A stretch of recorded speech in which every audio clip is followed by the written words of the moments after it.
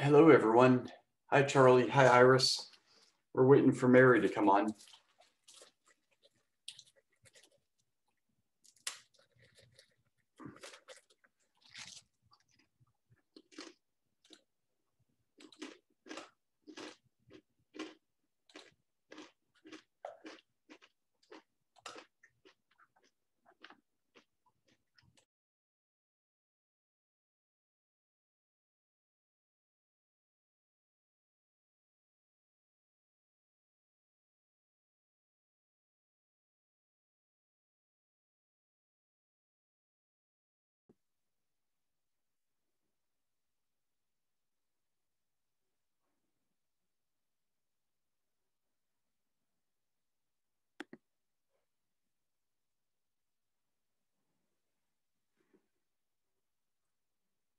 Hello, Matt. Hi, Pat. How are you? Good to see you. Good to see you too. Sorry, I didn't mean to say something just as you were taking a bite. That's fine. It is the lunch and learn after all, so we get to lunch and learn. So wouldn't be that without the food. Hey, Pat. Hi, Mary. How are you? I owe you an email. Pardon? Oh, yes. An email. Whenever you get around to it. But it was nice. I got so many nice emails from volunteers that it was. Yeah. You've got a few other things to do, right? No big deal. There's always a million things going on, but never too many things going on to make sure that we take care of our volunteer family. You're very kind. Well, you and all of you all have given us so much that we're in debt, so we got to make sure we pay at least a part of it back.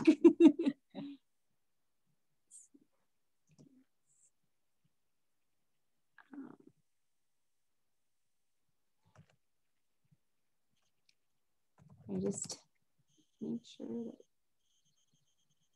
I've got my thing ready to go. Okay. Do you have a PowerPoint today, Mary? I do, not as in depth as some of the other ones, but some good talking points to keep me on track. Yeah, cool. That's awesome. Sounds good. And then I have positioned myself here in front of the drawers in case anybody wanted me to pull anything out while we were talking. Nice. I have got most of them unscrewed, so it should be a pretty easy process to do it. If anybody, wants to look at anything in particular. Mm-hmm. Cool. We'll have to see if anyone from the ASV shows up with the Archaeology Month. Yeah.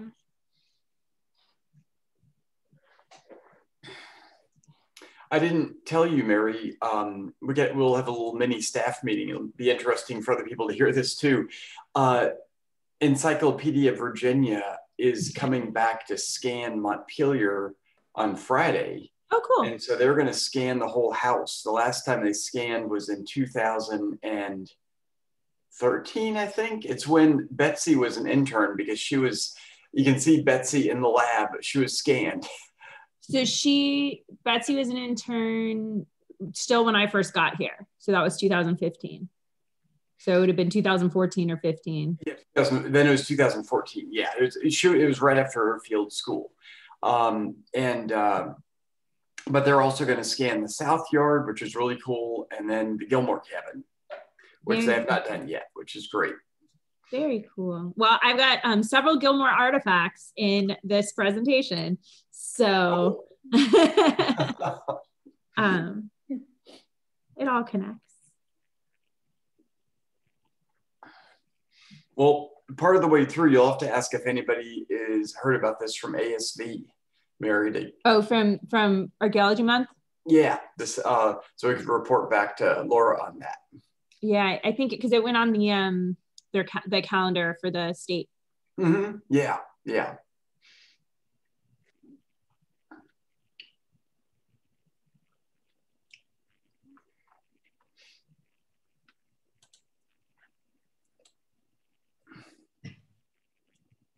It's nice to see some familiar faces and some new faces. Mm-hmm. I'm glad you think this is new. Brand new.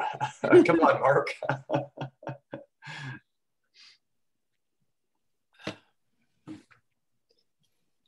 That's a nice sunroom you have, Matt.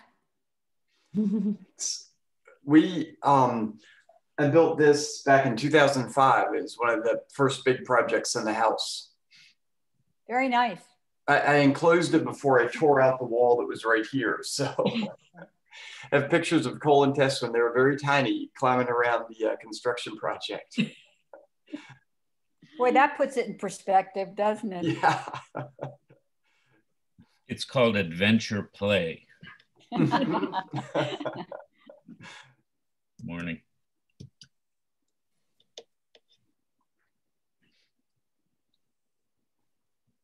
I feel very satisfied with spending lunchtime with you guys, because all of a sudden I'm starting to see things I didn't know existed until you started showing me various types of holes to dig in the ground. And there was a whole big article about the first Black church in Williamsburg, and they're excavating all sorts of things. And I said, I recognize all that stuff. Awesome.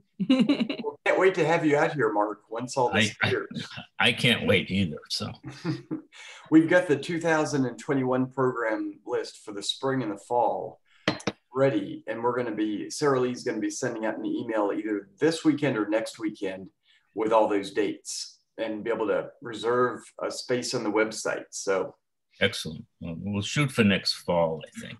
That's what we're doing. We're hoping that next fall things will be a little more in control, hopefully with the vaccine, and be able to have a little bit more relaxed time doing these expeditions. But the three we ran this fall worked well. Social distancing, everyone followed it, and did everything outside. But yeah, everybody has a different comfort level. Absolutely.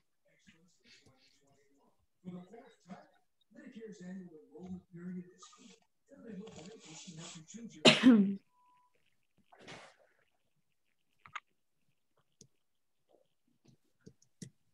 right. So I see a bunch of people are hopping on now. We're going to give it a couple, or we're right now at 12 o'clock.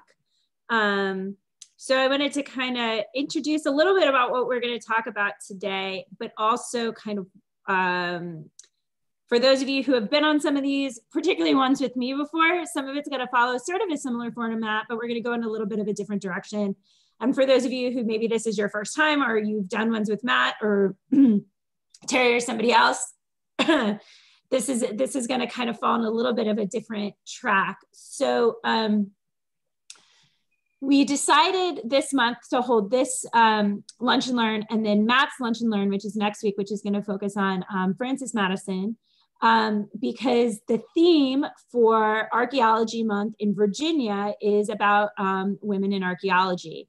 And we wanted to kind of dive into that theme and sort of hop into what they were celebrating. And for those of you who don't know, every state around the country has an Archaeology Month that's run usually out of the State Historic Preservation Office with the state archaeologists, and supported by the different avocational groups and museums and institutions throughout the state. And special events are done during that month to really highlight the archaeology that's going on in that state. So if you live in Virginia, be sure to check out, you're on a computer right now, Google Virginia Archaeology Month, because there's going to be a whole bunch of other things besides just Montpelier's talks, but from different talks, different experiences from archaeologists all over the state going on for the rest of the month. And you still have a couple weeks left of Virginia Archaeology Month, which is October. If you don't live in Virginia, check out your own state. March is, I believe, Florida Archaeology Month. Yeah, March is Florida Archaeology Month. That's one we spent a lot of time doing events for back in the day.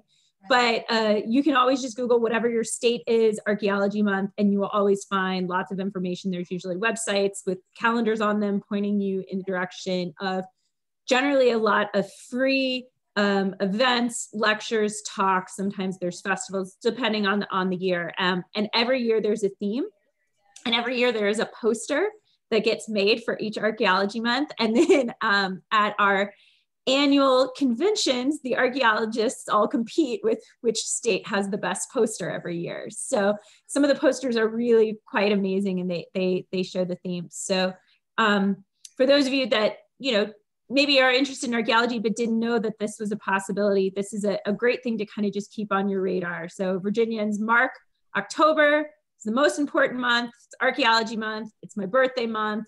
You know, Halloween's coming. The leaves are changing. The weather's perfect. This is the time. So I just kind of wanted to let you all know that a little bit ahead of time.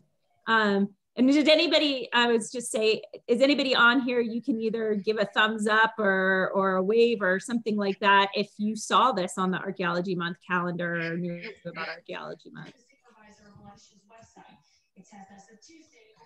Maybe. All right. We got 2 pages of people. So yay, 2 pages of people. So for those of you who have done some of these lunch and learns with me in the past, usually my little mini series within this series is called Do You Know What This Is? And I do a deep dive into a particular artifact type. And usually I start those talks with sort of how I identified those artifacts and some resources.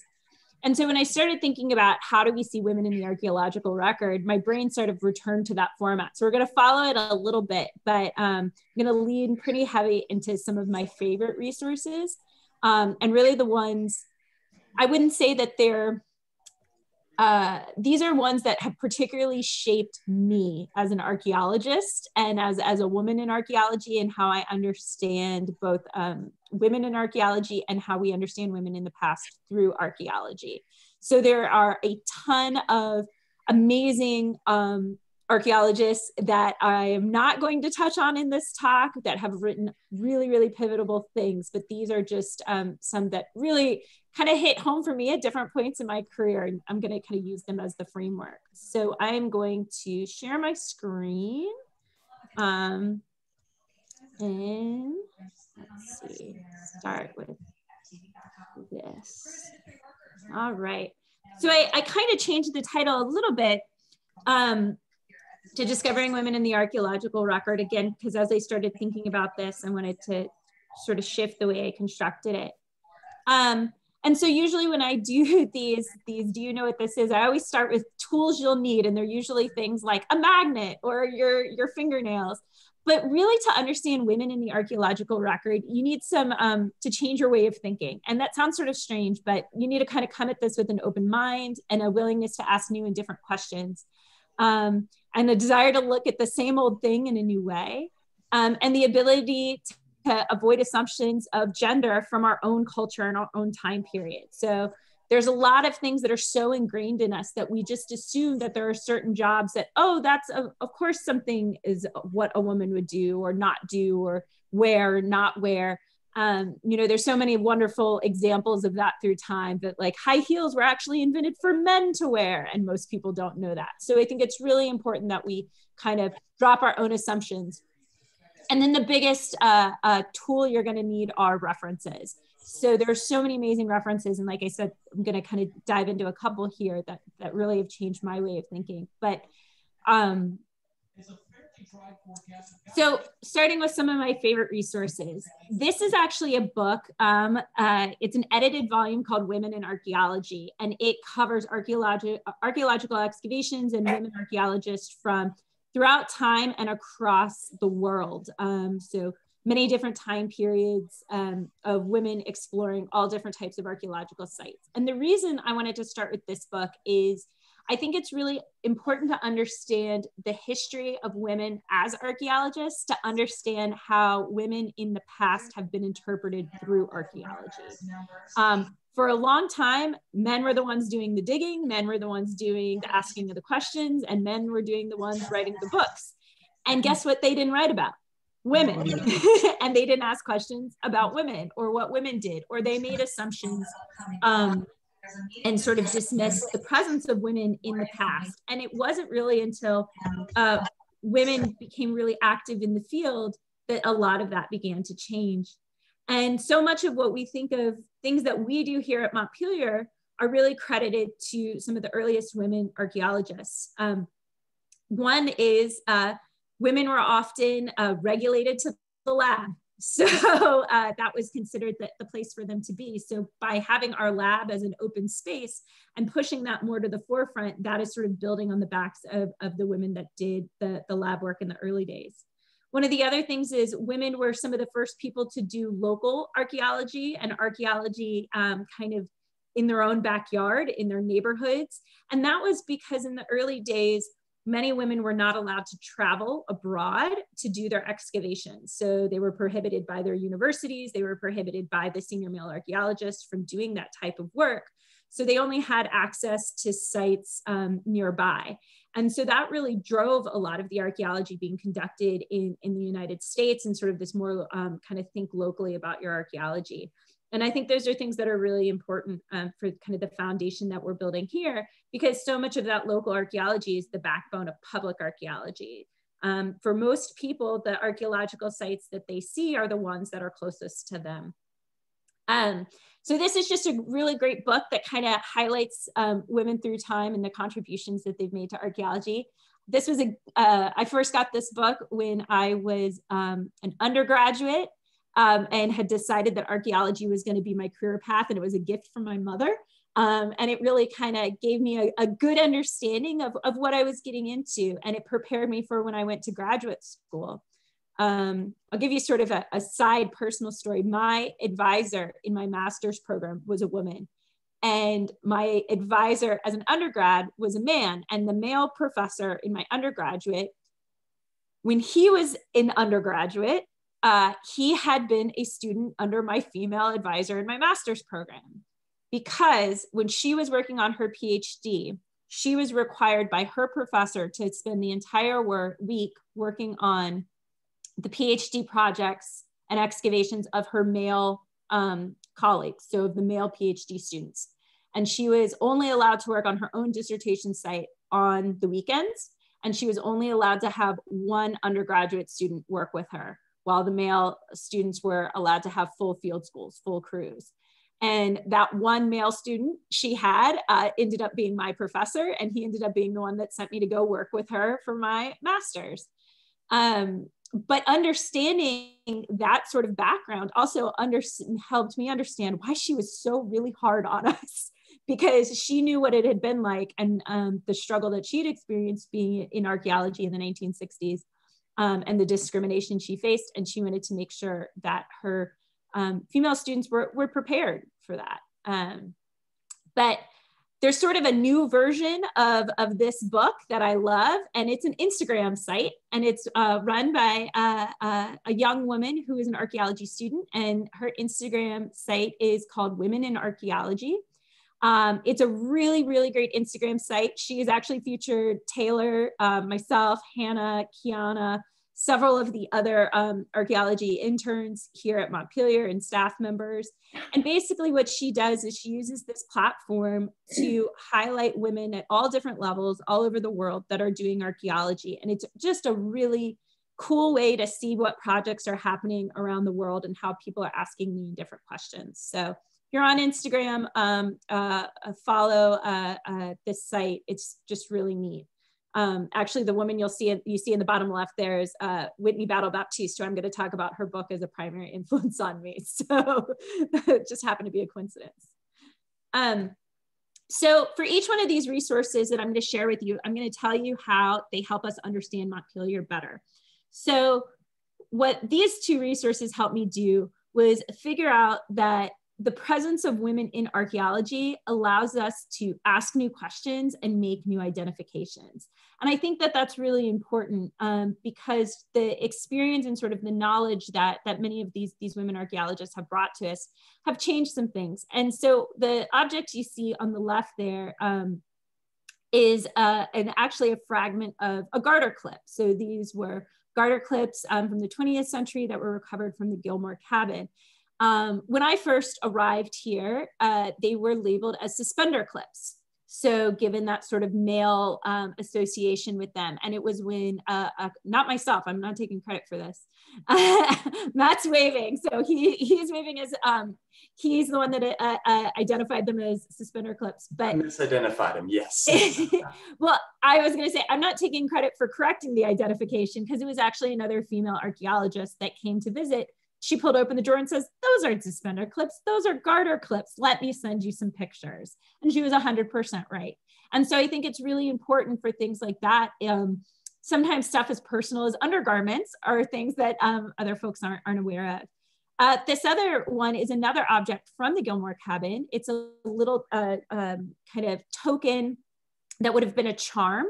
On one side, it says, good luck to you. On the reverse side, it has a 4-leaf.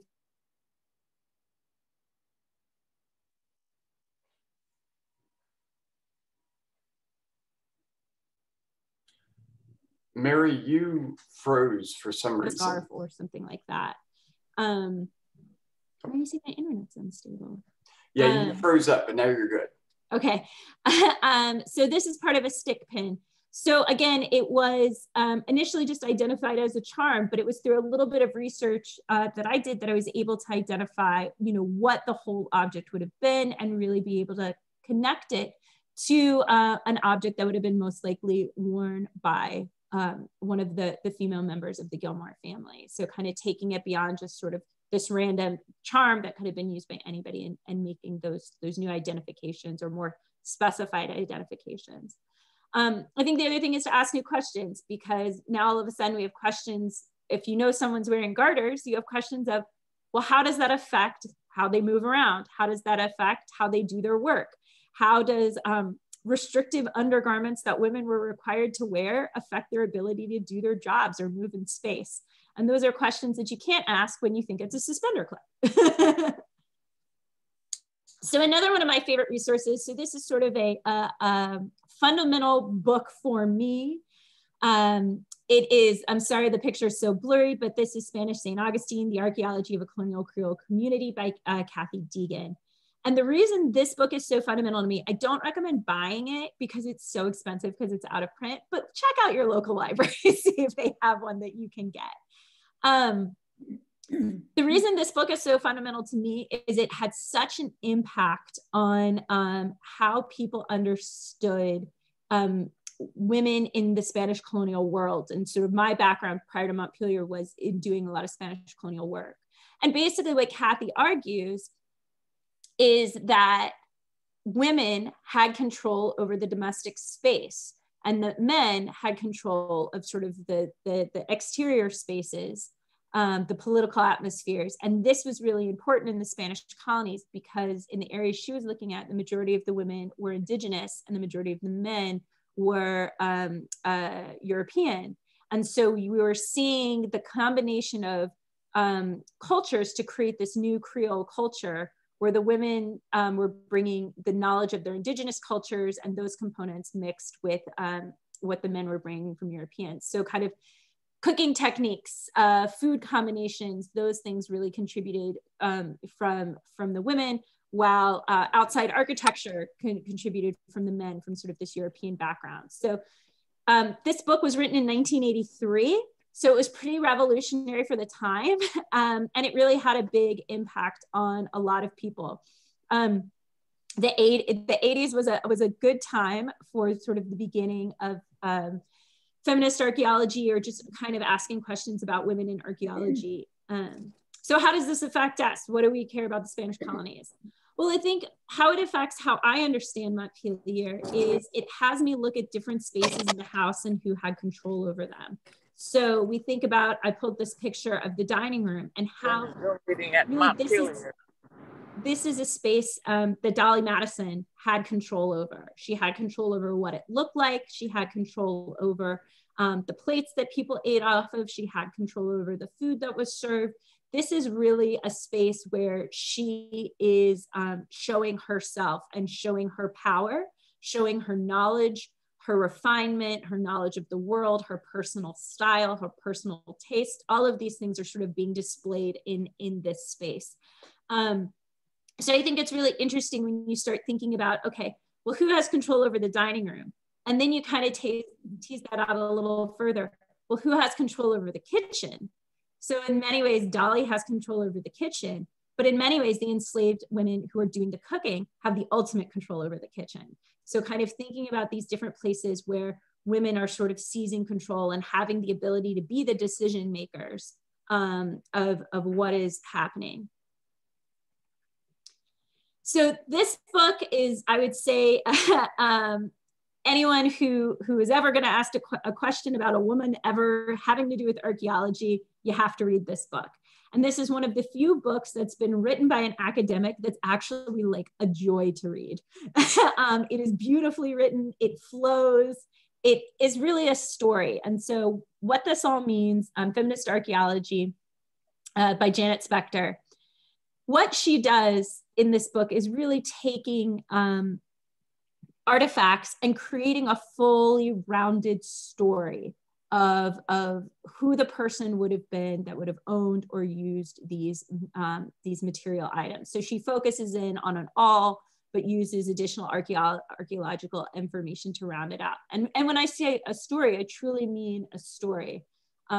Archaeologists generally tend to write very technically, and what Janet Spector has done is write in a much more storytelling fashion. So using a full range of archaeological and factual information, but also the importance and sort of the humanity of storytelling. So I think how this helps us understand Montpelier and what we can sort of draw from this book is that when we talk about artifacts, we have to remember that we are both creating and telling stories, that there is interpretation to all of these pieces. So many of you have heard me talk about this ring many times, the carnelian ring. You know, we can dictate that we had a hardness test done on it and verified that it was carnelian and parts of the world that it came from and double checking against oral histories. But when you say all that information very factually, you know, people go, oh yeah, that's nice. But when you tell the story of, imagine the experience of being an enslaved woman and having this on your finger when you are taken from your country and then passing it down through the generations, and you tell this very personal story and bring the humanity into it, I think particularly for a place like Montpelier, where our goal is to educate the public generally, I think it becomes really important because what we all connect to is sort of the humanity and the individual stories, rather than whether this passed the hardness test to be considered carnelian or imitation carnelian. So I think storytelling is a huge component of it. And I think what Janet Spector did is really gave us the freedom to do that and not be stuck in just talking about soil volumes and manufacture dates. One of the other books, and for those of you who are on Stefan's talk last week, this is certainly one he referenced, but this is a pivotal one for many of us, is Whitney Battle-Baptiste's Black Feminist Archaeology. It is exactly what it says it is. There are many things about this book that are really wonderful for comparison to Montpelier, including her really in-depth analysis of Andrew Jackson's Hermitage Plantation. But I think sort of the big draw from this book is she really emphasizes the importance of intersectionality. So Stefan talked about intersectionality a little bit last time, but if you weren't on that, I think basically intersectionality is saying we can't just look at the experience in one dimension of a person's identity. So you can't just assume that all women are the same, because you have to make considerations for age and status and race and economic ability and education on all of these things, all of these components that affect a person's lived experience. And when I was trying to figure out a picture for this, I went through a couple, and then I came across this picture of one of the members of our descendant community, Leontini, holding in her hands the fragment of a slave shackle. And I think that this is a really sort of important thing to think about, because I think for a lot of people, when they think about an object like a shackle, they would not automatically assume that it could have been placed on a woman. And I think that there is a tendency to point to objects as either those are things that women used or they're just other objects, because sort of the default is male, but it doesn't have to be. But I think also sort of this idea of the intersectionality between race, your status as being enslaved or free, your gender, and what this with all means, and how that can all be tied up into a particular artifact, and who's looking at that artifact and why, I think is really important, particularly when we think about shackles being used to transport people, either to or from a place, and the sort of connections that that means, sort of the implications for, and particularly women and their roles as family members, and particularly as mothers. There's a lot of layers that can come into an artifact that way. One of the things that I really realized I didn't want to do in this talk is put a bunch of pictures of objects up there and go, see, these are all women. Women equal thimbles. Thimbles equal women, because that's not true. Context matters, and we say this all the time, but an object doesn't equal identity. It is the combination of the object itself, everything it's around, and where it's located.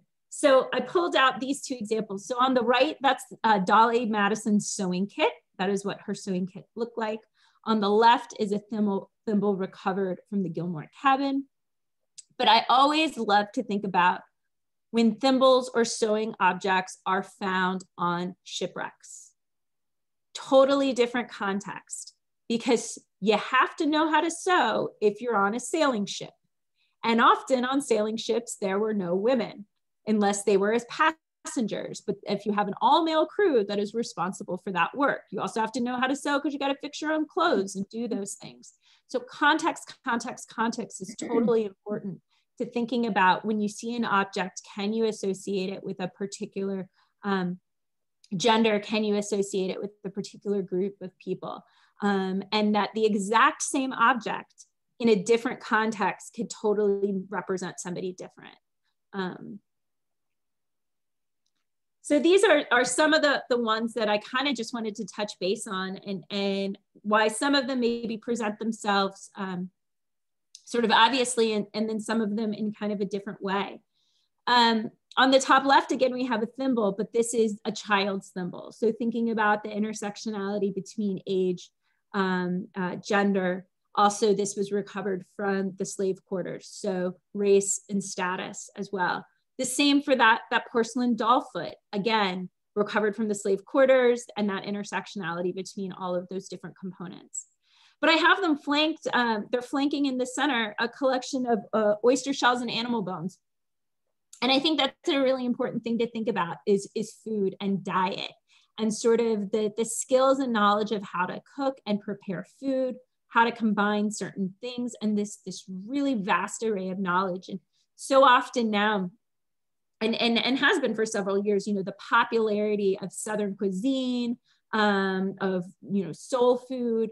And so often that's talked about as, you know, the influence of African Americans on modern Southern cuisine, but really kind of teasing into that more, or of the importance of African and African American women in really shaping the food that so many of us eat on a regular basis and consider to be kind of, you know, the food we identify with.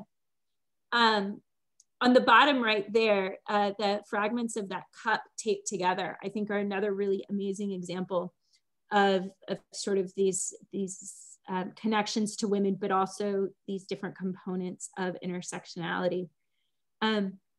That mug right there is a child's mug, actually.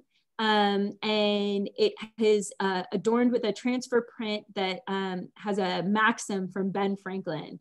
And it says, "Keep thy shop and thy shop will keep thee." And it's got an image on it of sort of a well-kept shop and business, and one that's sort of fallen apart and so it has a closed sign on its door.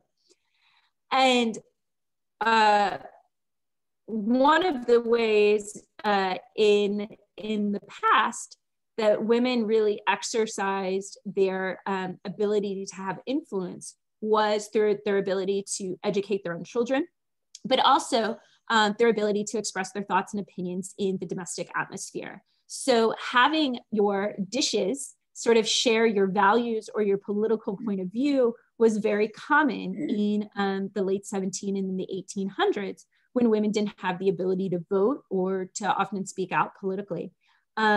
So we don't find any of these here, but you will find, particularly from the first half of the 1800s, abolitionist wear, so transfer printed ceramics that are adorned with images relating to scenes from Uncle Tom's Cabin or other images sort of identified with abolitionism. Women would put those on their dining room table to kind of share with their guests, look, this is what I think, and I am making my political statement. Children's mugs and plates and dishes like this was a way for women to educate their children in sort of the values and information they wanted them to have. This mug itself was actually recovered from the field quarters. So I think that also adds another dimension to understanding, what are the messages that are being portrayed and how are women using everyday objects to kind of exert their influence. Some of the other things that you see here on the left are, thousands of tiny beads from the Gilmore cabin, sort of reflecting the work of the Gilmore women as seamstresses. And we see similar collections that it's often not the individual object, but the amount of an object can really tell you a lot of information, sort of leaning into that context idea. So at other sites, if you find lots and lots of buttons, it often indicates that they were doing laundry there because buttons were lost. So it's not about what the individuals who lived there were wearing, but maybe they were taking in laundry from other people and using that for money. So sort of the abundance of things. Archaeologically speaking, an indication that you might be in a brothel is an abundance of perfume bottles. So really thinking about how it's not just the one object, but again, the context of how many there are, where they are, what's around them.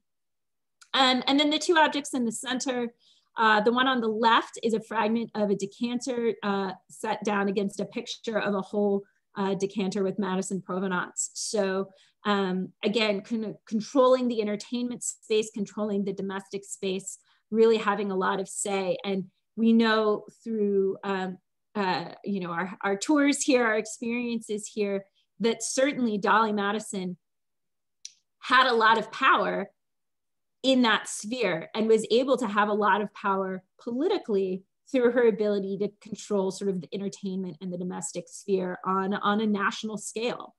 And so kind of maximizing those uses. And then next to that is a bone parasol top. And I always, whenever I look at that bone parasol top, I think of the reference to a visitor passing a group of enslaved women from Montpelier, enslaved people from Montpelier walking to church, and a rain shower comes up and they all popped their parasols. So finding that parasol fragment in the South Yard is just such a lovely connection to those stories. So again, thinking about how status, gender, race, all of these things come together. And how I don't think it's really necessarily the best thing to do is to say, well, we found this thing, so obviously there was a woman here. But it is a really important thing to do to say, what would it look like if there was a woman here? What would we expect to see? What would we not expect to see? What is a thing that's absolutely necessary, so whether a woman's here or not, they would still need it?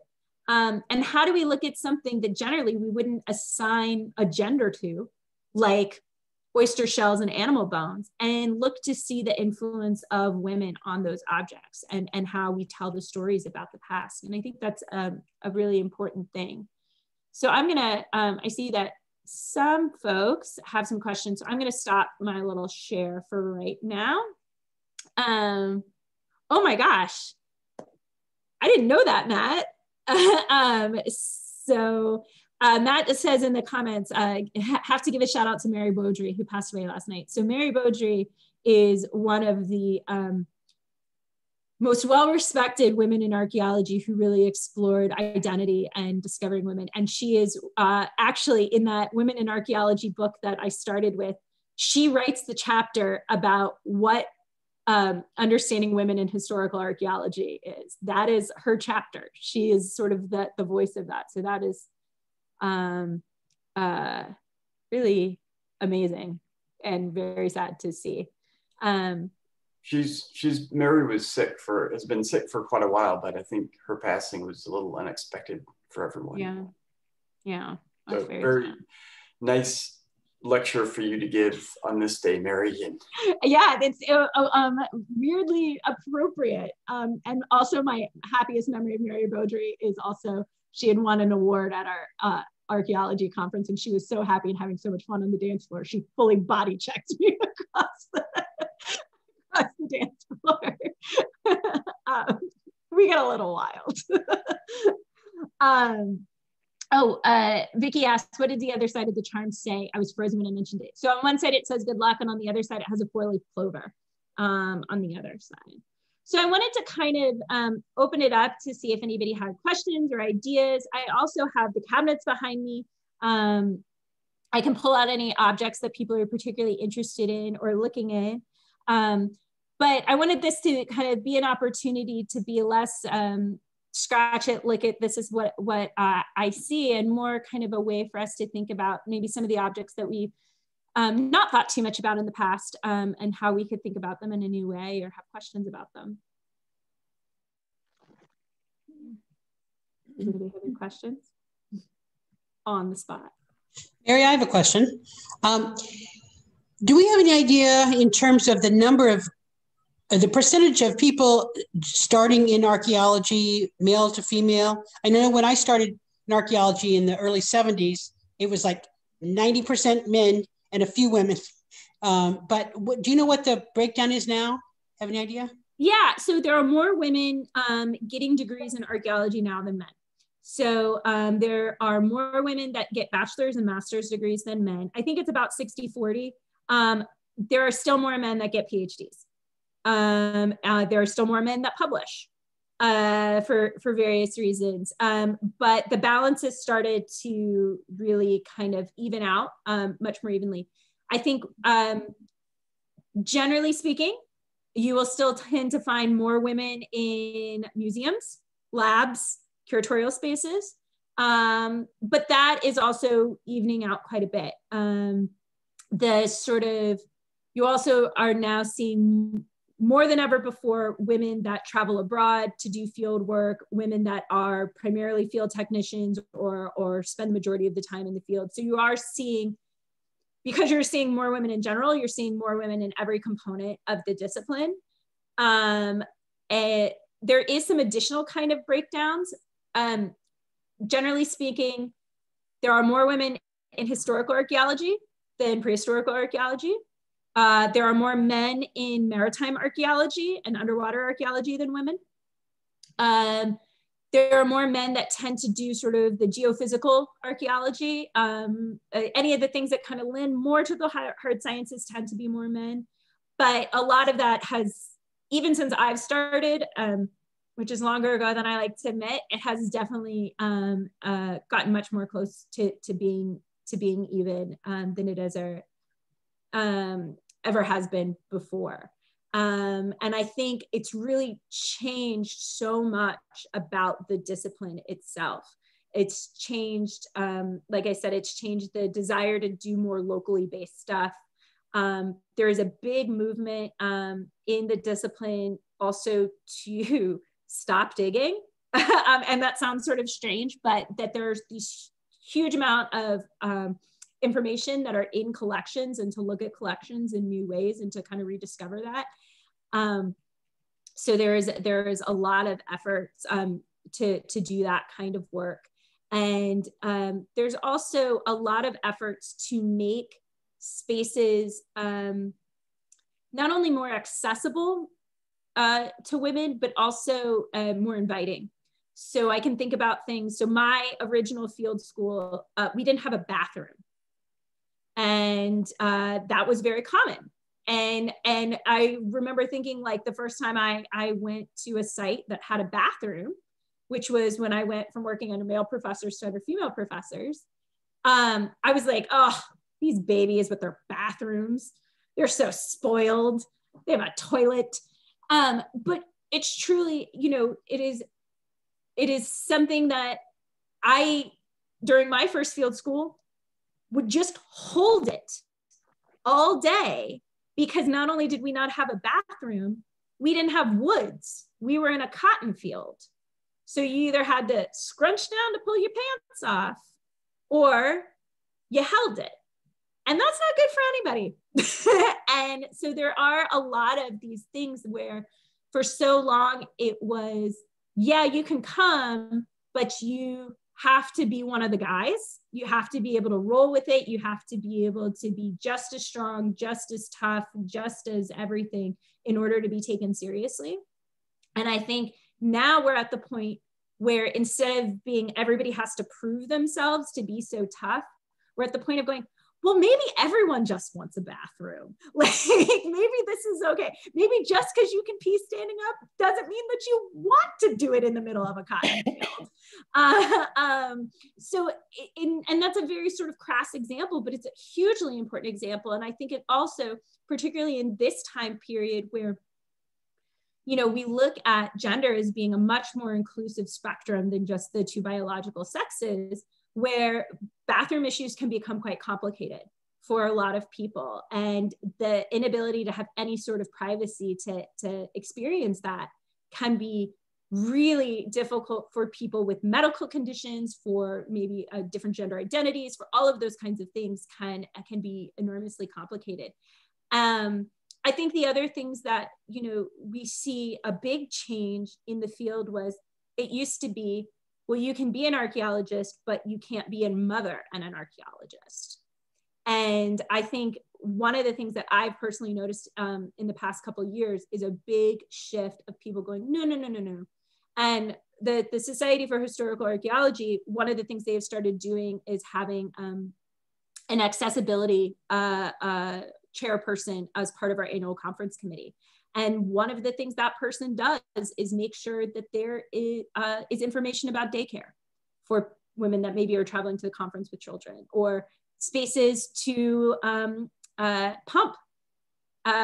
So these kinds of things. So thinking about having people in these positions that are asking these questions, that are on leadership, that the current president of the Society of Historical Archaeology is women, but having women in these leadership positions is really changing how archaeology is being done in the basic ways, but it's also changing the questions that are asked. It's changing the approach. It's changing sort of the considerations. So we've got some other questions here. So Vicky asked if I have some objects, which I didn't include in my presentation. I can show us, I have a lot. I'll see what I can pull. And all right, so Mark asked, what is the indication that women handle money in daily life? Well, I think that all depends on your status. Certainly at Montpelier, enslaved women would have been handling money as they're going to markets and selling their goods, selling eggs, selling vegetables that they raise, things like that. While, you know, kind of handling of the physical money, literally handling physical money would have been something primarily that members of the enslaved community did. For handling sort of money on sort of the big scale, sort of more plantation management, I think Matt's going to get into quite a bit of that next week when he talks about Francis, sort of the business of the plantation and managing the money that way. Certainly that is something we see quite a bit with Francis Madison in a way that we don't necessarily see with some of the other women on the plantation. Is that a fair thing to say, Matt? You're going to talk about that next week? Great. And Elise asked, oh, hi, Elise. Are we seeing an increase in people of color into the field? Yes, we are at some levels seeing an increase, but it's still not as many as I think many of us would hope for. There is an amazing organization called the Society for Black Archaeologists that is really not only providing, you know, excellent content. One of the things that they recently provided was one of the board members was an amazing reading list for understanding the Tulsa Race Massacre. So amazing archaeological and historical work, but they also provide a support network for African-Americans in the field, not just African-Americans, but Black archaeologists, because it is an international organization, but also providing opportunities for budding Black archaeologists to join the discipline. So programs in St. Croix, programs like Diving with a Purpose to help young folks get into underwater archaeology. So really kind of coming about it in a lot of different directions. And there's other organizations. So for example, Montpelier, we provide a scholarship every year for African-American students looking to get a field school experience. And we've had different years, we've had different numbers of students, just depending on how many apply and how many qualify. But I think we had 4 students, not this past year, but the year before. And we've done it for now 3 or 4 years now, and have had almost 10 students come through the scholarship program. Let's see. All right, I can pull some things for you. So I think generally speaking, in archaeology, when we tend to look to find individuals, we look towards small finds. Those are the things we can connect to people on a very personal level. I think, so things like the garter clips. So, excuse me for just a second. I'm gonna reach over here. Pull out. I showed you one little doll leg, but these are 2 porcelain doll feet that are part of a matching set. Again, these are recovered from the South Yard. These would have been part of a soft-bodied, cloth-bodied doll with porcelain arms and legs. And they would have been at some point owned by an enslaved child, most likely a young girl, as a way to train her to care for and serve her mistress. So let me give you this expensive white imported doll so you can practice taking care of an adult woman. So even something like this, where the location of it indicates that it's associated with a member of the enslaved community, that it's a doll. So for that time, dolls would have been primarily played with by girls, young girls. Understanding the importance of status and slavery is key to understanding what a doll like this means. That it doesn't just mean like, oh my gosh, she has this sweet doll. And also that it's an adult woman versus a baby, of where are you putting the emphasis of the skills that she learns or practices of who to care for. Wendy, are you raising your hand or are you just holding up your cast? Oh, you froze. No, I just have to have it elevated. So sorry, I'm not raising my hand. If I raise my hand, I'll use this one.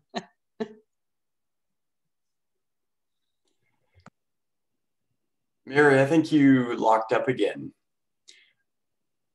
But yeah, Mary, really appreciate you, you're moving beyond just like what a lot of people think of it is gender and just gender assignments to artifacts, which is so misleading. It's but bringing gender in as a question, and having women involved in archaeology is such a critical part of this. It's in many ways like having descendants involved in our work. It's having, it brings about questions that we never would have even thought of. And in fact, I was just talking with Cindy the other day, and Cindy Ruchet, and we were talking about the brick mosaic up in the South Yard.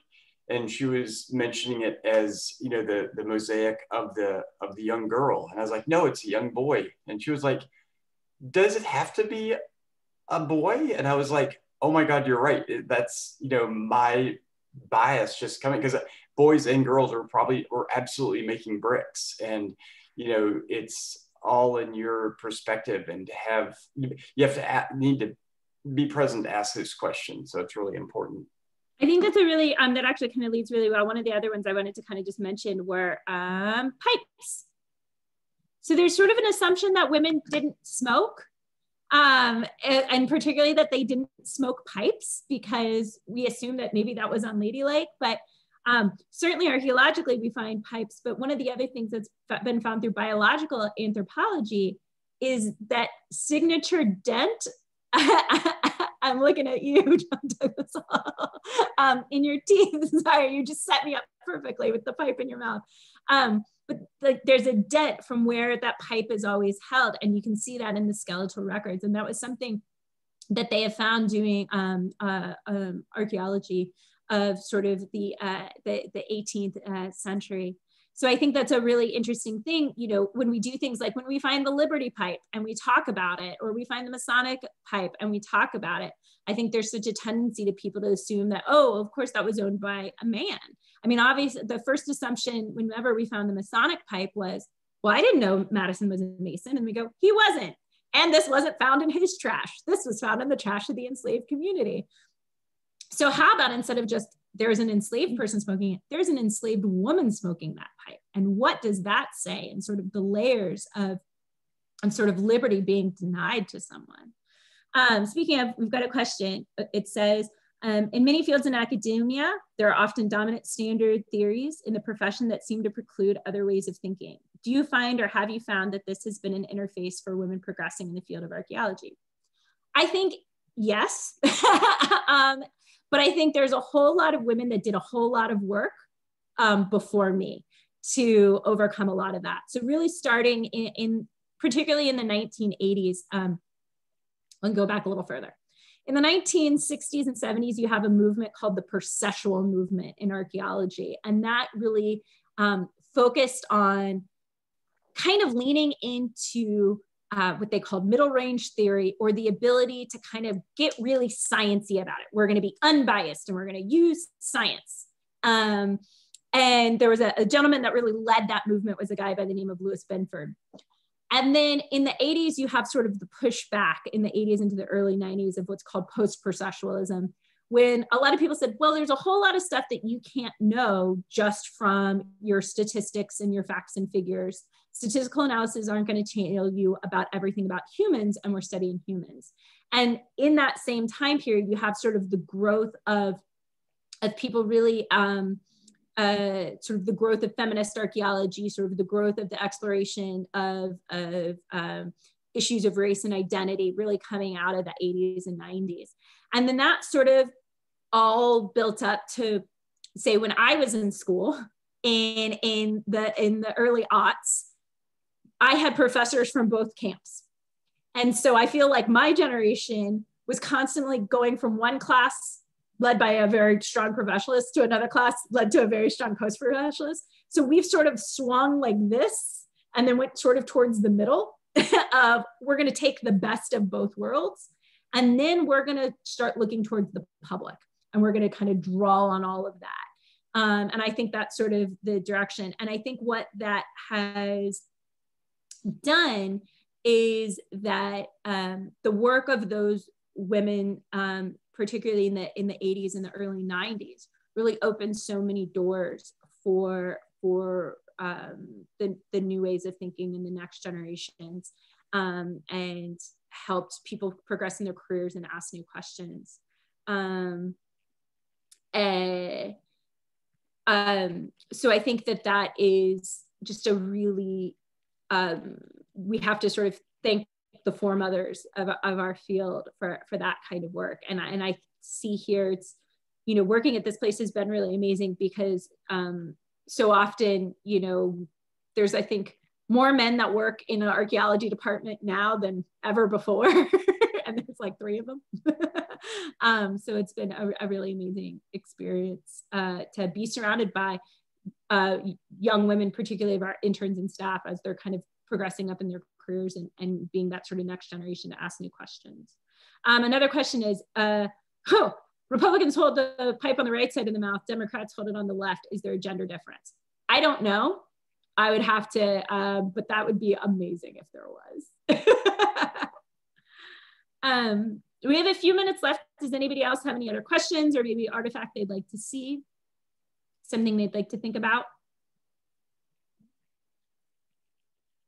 So one thing that I also found really interesting that I touched on a little bit, so I'll grab one thing to show you all out of here.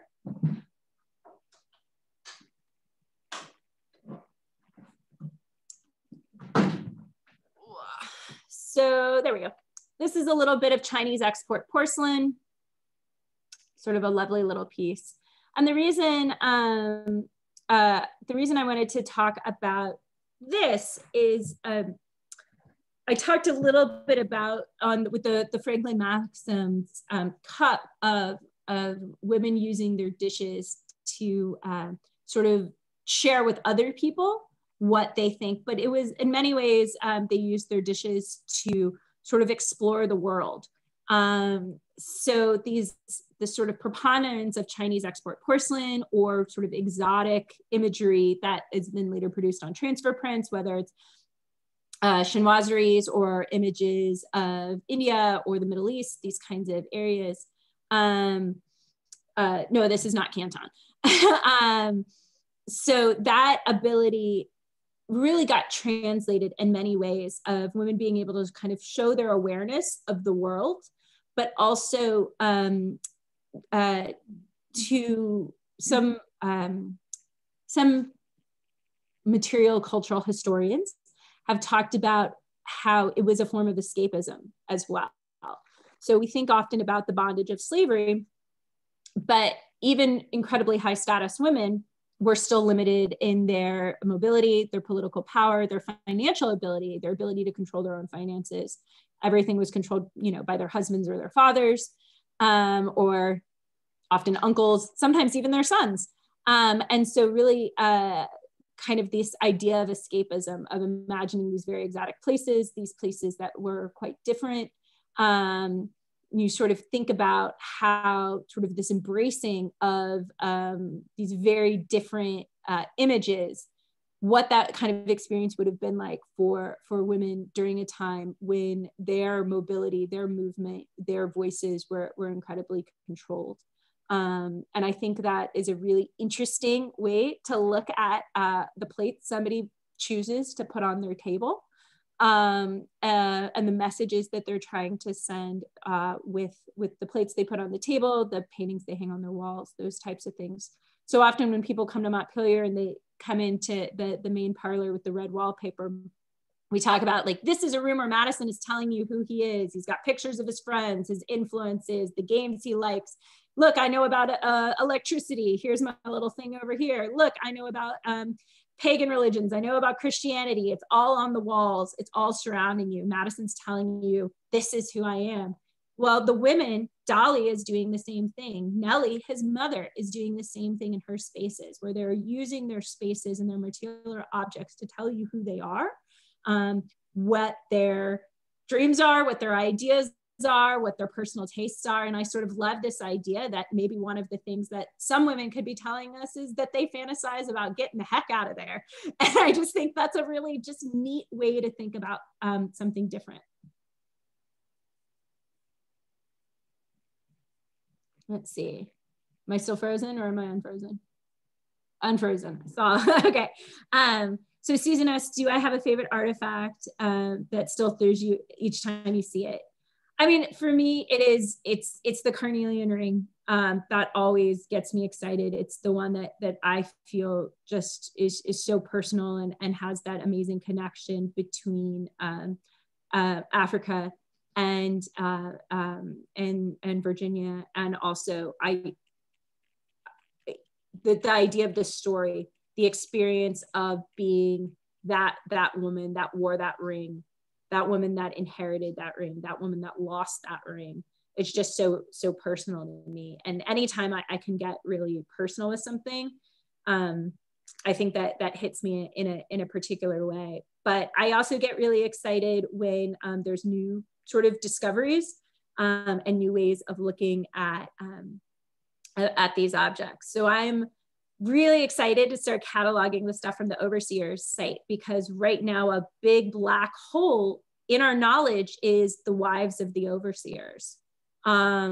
We've started to identify the names of some of the Overseers, but really understanding, were their wives there? Were they on site? Were their children there? What was their job? What was that experience to be like? Are you considered an employee of the Madisons? Are you not?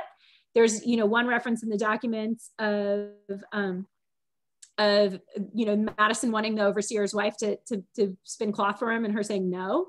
Oh, you have the power to say no? Like, this is a fascinating thing for me of how these women are going to kind of fit into this puzzle, and how are we going to see that, and how are we going to figure that out. So I'm really hoping that that'll start to come up in some of the objects.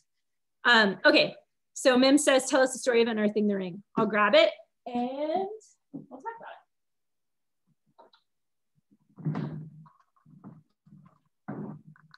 Haha, I'm really glad I decided to sit here. So this is the carnelian ring itself. We discovered this ring during the excavations of the building that was identified as sort of the planter's cottage, Madison's boyhood home, but also by the early 19th century, it was a slave quarter that also had a kitchen, and that kitchen primarily was to serve Nellie Madison, James Madison's mother. When this ring was first discovered in 2016, we didn't know what it was. It got sent down to the lab. Yeah. We banged it against our teeth. We bit into it, and nobody had ever seen anything like it before.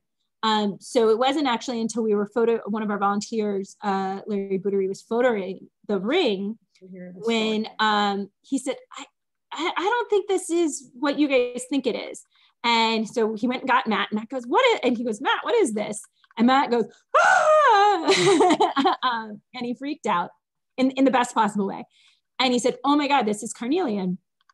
And we all looked at him and were like, what's carnelian? And he started telling us about when he was working in Jamaica about 30 years ago and having seen a carnelian bead, and how all of the carnelian material that he had ever seen archaeologically had been associated with people of African descent, had been in the form of beads, and was primarily associated with burials. So we started doing some poking around, and really that was the evidence that carnelian in North America and in the Caribbean was just such a rare find archaeologically.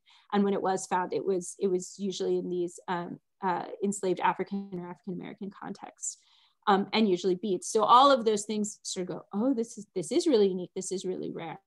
And then we started thinking about, well, how would a ring like this get here? So we knew this wouldn't be a thing that would be widely available on the market because it is so rare. So not something available to be purchased, like the ceramics, like the transfer prints, like the buttons, or even something like the Masonic pipe. This was much, much rarer than that. So we started to sort of kind of put together this story of what was the trade networks for carnelian? Where does it come from? It comes from the Middle East, it comes from India, and it was heavily traded across the Indian Ocean into East Africa, but not traded into the Americas, really. So that allowed us to go, okay, so if it came here, is it possible that it came here on the body of an enslaved person? Were they wearing this ring when they were taken from Africa and brought here? And when we started to make this consideration, we looked towards, do we have examples of this happening at other sites? And one of the examples we turned to was at Manassas, in the excavations of a quarter and kitchen there, a ring made of ebony, which was discovered in that kitchen area, which is, again, another African material. So we have an example of this happening, of sort of these, maybe not sort of precious metals or overly expensive sort of personal items, making it that journey across, and then to be deposited in a very similar location contextually. So when we looked at where it came from out of the structure, it came from the context of that early 19th century occupation, when it was a quarter and a kitchen. And so all of these pieces started to sort of line up and indicate that it came from Africa. And then we started to sort of share this with members of the descendant community, one of the members of the descendant community, Betty Kearse, whose book has just come out, has just won a major award, actually.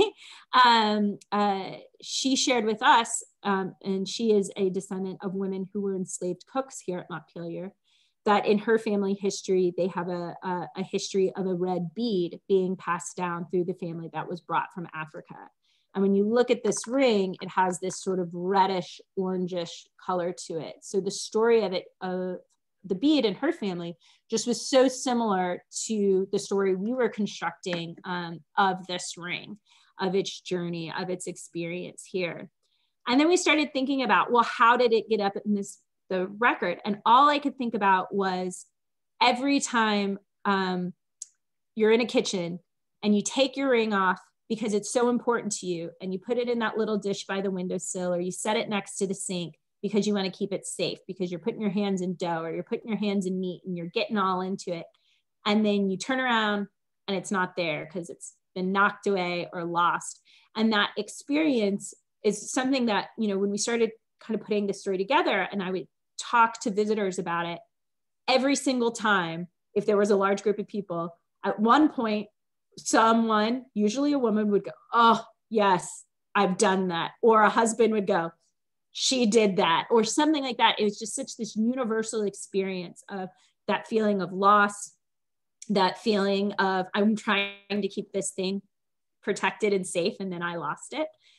So kind of putting ourselves in the shoes of the person that would have worn this, who would have probably inherited it, probably would have been passed down from her mother or maybe her grandmother, and then to have lost it, and sort of that loss and that experience. And when you think about being taken from your home, taken from your religion, taken from your language, taken from your family, and then that trauma and that loss does get passed down through the generations. But if you had something like this ring, to have that connection, that physical connection to that place that, you know, you may never see, that your grandchildren will never see, it is such a powerful, powerful thing. And I think that's the power of these artifacts, to really tell stories that are that kind of connect us through our shared humanity.